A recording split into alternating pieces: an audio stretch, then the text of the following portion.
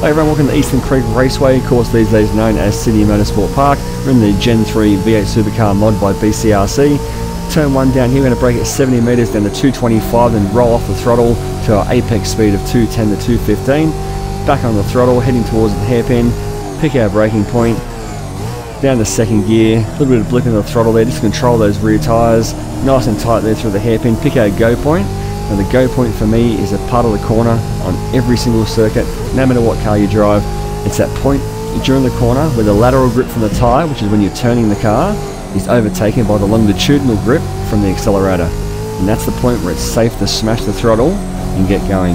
Every corner has it, and once you find that go point, a lot more confidence of exiting the corner. Super tricky left-hander here, grab a little bit of the inside curb there just to help drag the car around.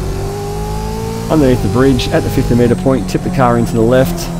Again, nice and tight. We've got a downhill braking zone here, which is very easy to lock a wheel.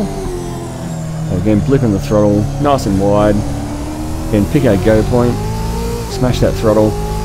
Next section here, the last bit, very easy to gain and lose time. Don't overdrive it. Nice and smooth, down the third, down the second. Just clip the inside curbing there, drag the car around. And nice and patient through the last corner. A little bit taily there on the gas as we get going. And we fire off down the main straight. So that was a lap there of Sydney Motorsport Park. As always, thanks very much for watching. I'll put the link to the setup in the description below, and take care.